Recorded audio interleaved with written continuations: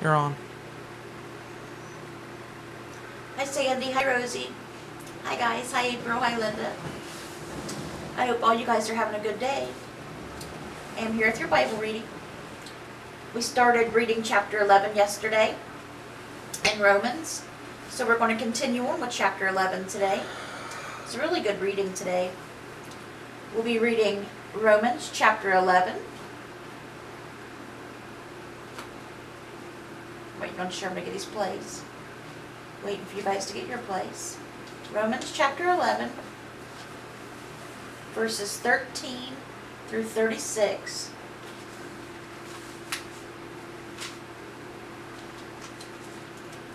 And our psalm is Psalm 22, verses 1 through 18. 18 verses. And our Proverbs is chapter 20, verse 7.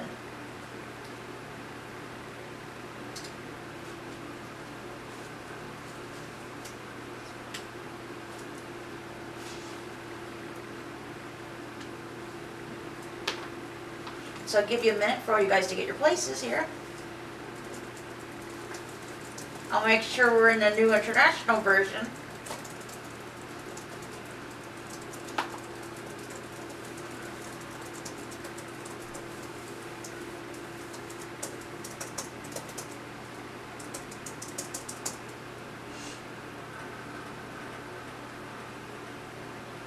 Ready when you guys are. Sure, you ready? Alright, we're going to be starting with Romans. I am talking to you Gentiles, inasmuch as I am the apostle to the Gentiles. I take pride in my ministry, in the hope that I may somehow arouse my own people to envy and save some of them. For if their rejection brought reconciliation to the world, what will their acceptance be but life from the dead? If the part of the dough offered as first fruits is holy, then the whole batch is holy. The root is holy, so are the branches. If some of the branches have broken off, and you, though a wild olive shoot, have been grafted in among the others and now share in the nourishing sap from the olive shoot, do not consider yourself to be superior to those other branches. If you do consider this, you do not support the root, but the root supports you. You will say then, branches were broken off so that I could be grafted in. Granted, but they were broken off because of unbelief, and you stand by faith. Do not be arrogant, but tremble. For if God did not spare the natural branches, He will not spare you either. Consider therefore the kindness and sternness of God. Sternness to those who fell, but kindness to you, provided that you continue in His kindness. Otherwise you also will be cut off. And if they do not persist in unbelief, they will be grafted in. For God is able to graft them in again. After all, if you were cut out of an olive shoot, out of an olive tree, that is wild by nature, and contrary to nature, were grafted into a cultivated olive tree, how much more readily will these, the natural branches, be grafted into their own olive tree? I do not want you to be ignorant of this mystery, brothers and sisters, so that you may not be conceited. Israel has experienced a hardening in part until the full number of the Gentiles has come in, and in this way all Israel will be saved, as it is written. The deliverer will come from Zion. God loves Zion.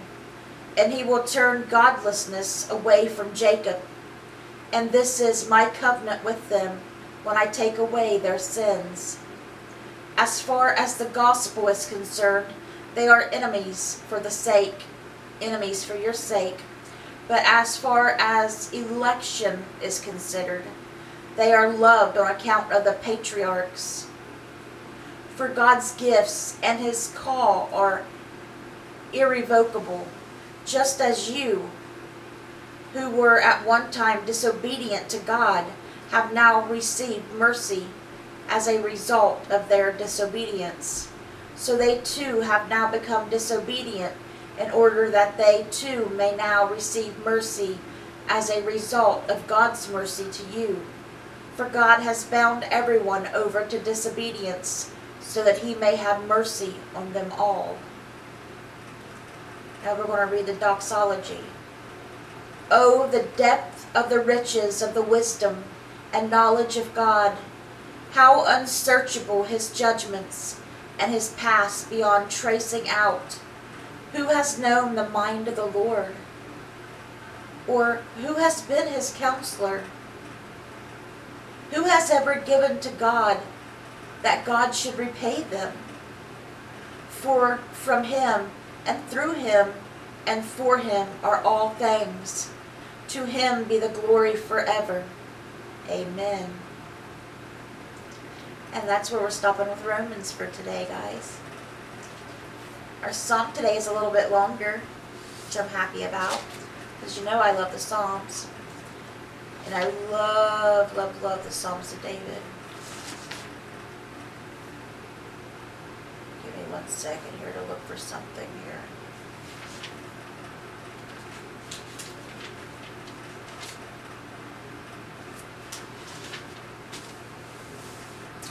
Alright. For the director of music to the tune of The Doe of the Morning, a Psalm of David. You guys ready for this?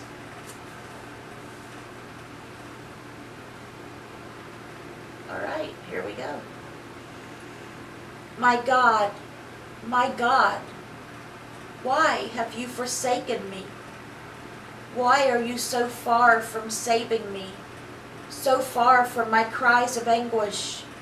My God, I cry out by day, but you do not answer.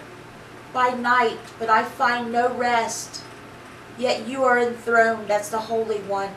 You are the one Israel praises. In you our ancestors put their trust, and they trusted, and you delivered them. To you have cried out and were saved. In you they trusted and were not put to shame.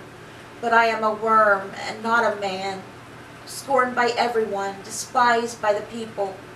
All who see me mock me. They hurl insults, shaking their heads. He trusts in the Lord, they say. Let the Lord rescue him. Let him deliver him, since he delights in him. Yet you brought me out of the womb. You made me trust in you, even at my mother's breast. From birth I was cast on you. From my mother's womb you have been my God. Do not be far from me, for trouble is near, and there is no one to help. Many bulls surround me, strong bulls of Bashan encircle me, roaring lions that tear their prey open their mouths wide against me. I am poured out like water, and all my bones are out of joint. My heart has turned to wax. It is melted within me. My mouth is dried up like a potsherd, and my tongue sticks to the roof of my mouth. And lay me in the dust of death. Dogs surround me, a pack of villains encircle me. They pierce my hands and my feet. All the bones are on display. People stare and gloat over me. They divide my clothes among them and cast lots for my garment. And that was Psalm 22, verses 1 through 18. You know what this is referring to. This is referring to Jesus. You know how Jesus, they cast lots for Jesus' clothes. They put Jesus on display. And they gloated over him. Let the Lord save him, if he's really the Son of God. And he was thirsty, and they gave him vinegar to drink. So, you know, of course he didn't drink it. This was referring to what happened to Jesus. And Jesus was going to say some of this stuff. His cries in anguish when he said, my God, why have you forsaken me? when he was hung on the cross.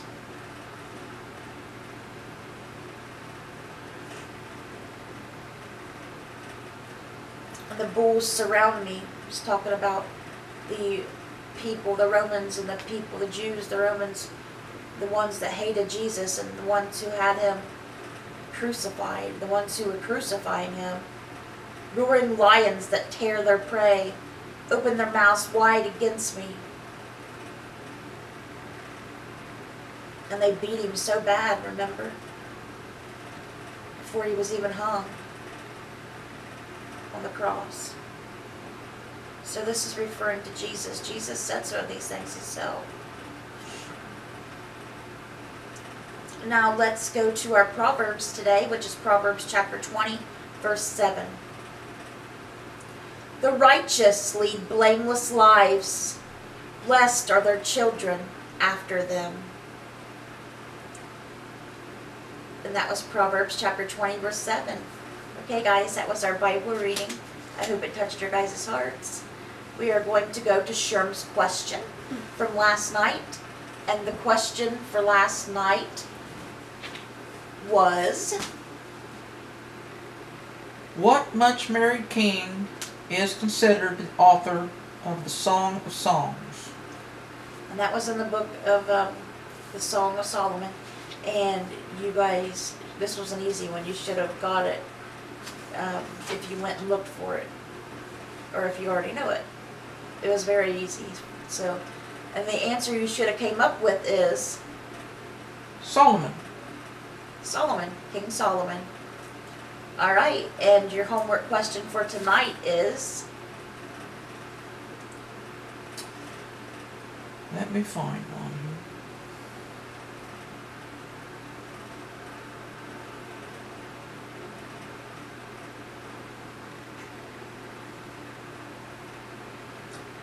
I love this lotion, guys, from Avon. It's a Christmas one. I don't know. Somebody was selling it at the lot my aunt goes to on Fridays. It's like a yard sale lot. They sell stuff on the internet and go there and switch stuff back and forth, buy it from each other. Anyway, she got me some of this lotion for my birthday. And it's Avon Skin So Soft Signature Silk.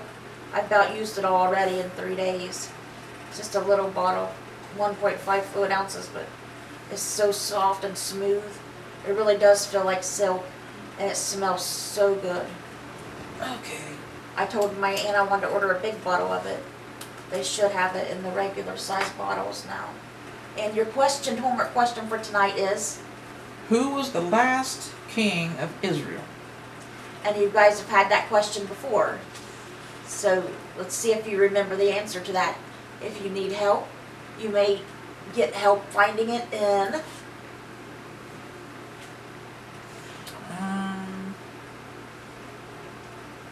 Second Kings. You can find the answer to that in 2 Kings. Who was the last king of Israel?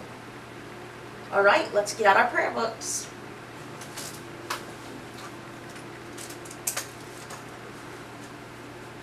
What was this for? Oh, they scheduled my MRI today, by the way. It's for Wednesday.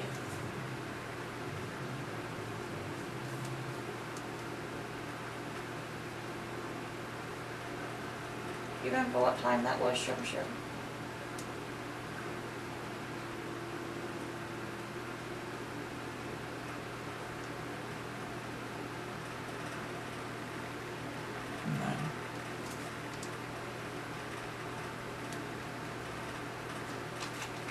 I'll have to look. I wrote it on a box in the bedroom, so I was asleep when they called. Alright guys, let's keep Sandy in our prayers. She's off the next couple days, but we want to keep praying for her when she goes back to work to have a good work environment.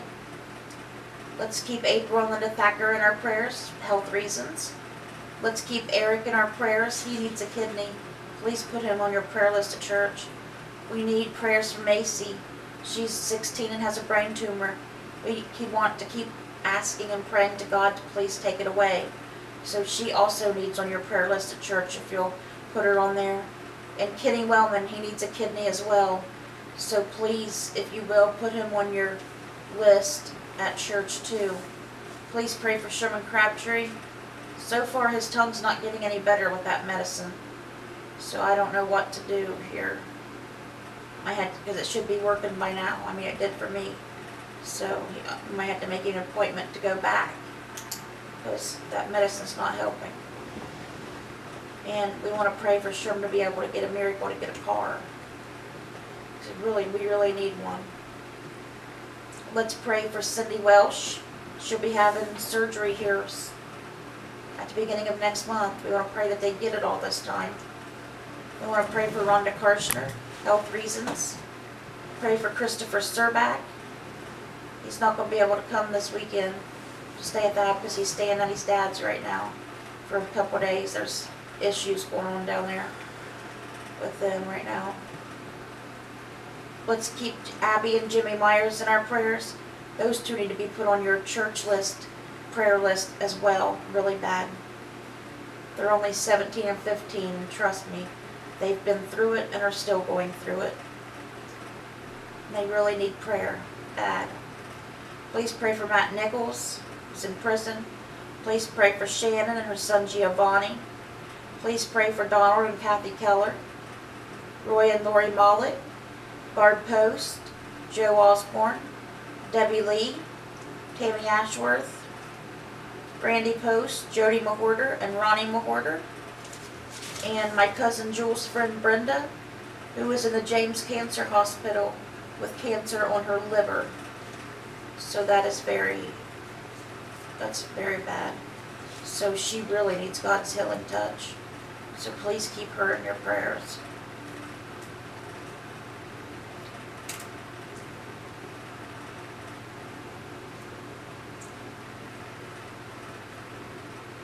I was going to tell you guys something. I forgot. Something about that last one.